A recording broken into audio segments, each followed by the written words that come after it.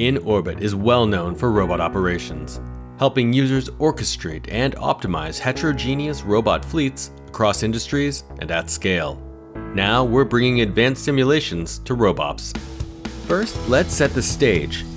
Here, we see a global robot deployment and relevant custom KPIs. It's important to be able to see at a glance the health of the fleet right now, including any autonomy incidents that may have occurred. Incident management is a critical part of effective robots.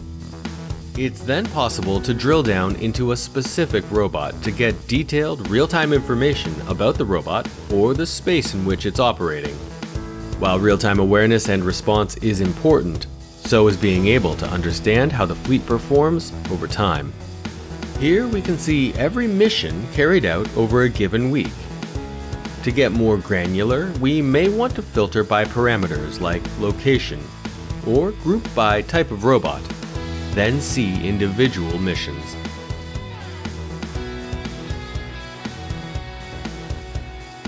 To get even more information, we can open a time capsule for a specific mission.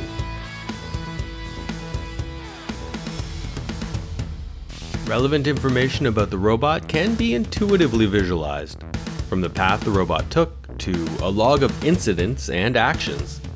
Leveraging extensive sensor data recorded during mission execution, InOrbit can recreate the mission for later analysis.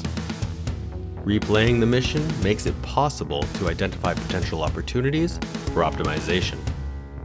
This includes a 3D reconstruction that offers a third-person view of the robot. We call this real-to-sim because the data gathered from the real robot is used to feed the simulation of the robot and the environment. Using real-to-sim technology from InOrbit makes it possible to pick an arbitrary point of view through the use of virtual cameras. One of these virtual cameras follows the robot throughout the mission. Doing this in the real world would have required a drone hovering over every robot and every mission, which is not practical. We have also set up a wide shot from outside the facility. Notice that this is combining direct sensor data, such as the images captured by the robot's camera, with a 3D representation reconstructed from the data. Simulations have always been a powerful tool in robotics. Combining NVIDIA Isaac Sim with InOrbit makes it possible to close the loop between real and sim.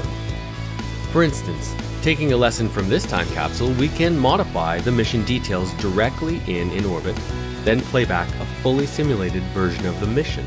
That will in turn generate its own time capsule. When we are satisfied, we can simply dispatch the mission to the real robot and continue the cycle. In this way, we can go from sim to real, and then back from real to sim, all within a single pane of glass for robot operations. Visit us online to learn more.